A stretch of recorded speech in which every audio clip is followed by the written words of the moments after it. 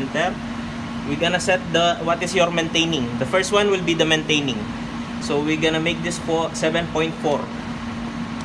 7.40.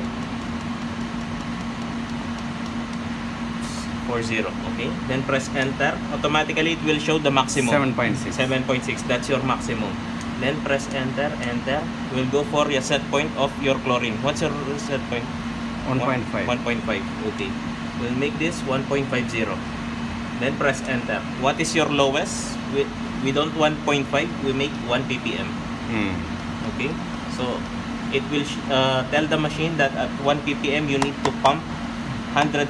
Since this percentage, if you go below that 1 ppm, it will come.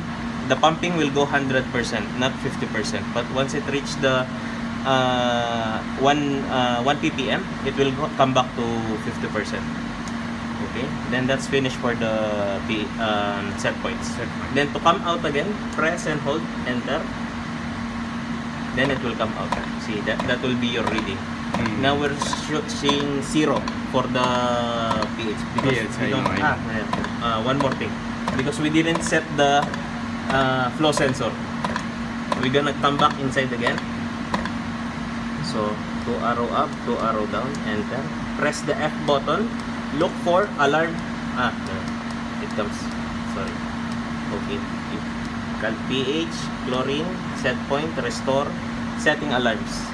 Press enter, enter, enter, enter, enter. You will see flow control. It's deactivated. You need to activate. Press arrow up. It's activated. Press enter, enter. Then you will come back again there. Then you're gonna exit. Press and hold, enter. So it will come out.